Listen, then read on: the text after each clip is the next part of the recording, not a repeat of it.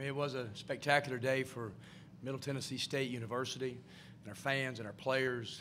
Our players did such a tremendous job with our coaches.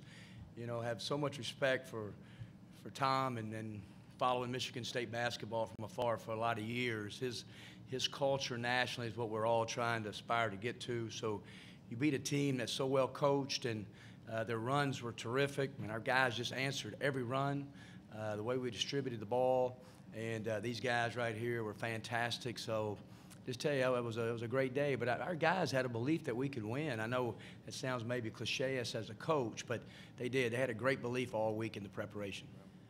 Well, it's just, you know, it's so much national attention. And, you know, on CBS, you know, on a Friday afternoon, and when you beat a team that, you know, I did. When you started scouting them, you said there's no question it's one or two or three teams you thought for sure has a chance to win the national championship, and to do it on that kind of stage, it's a lot. It's a great day for our whole university.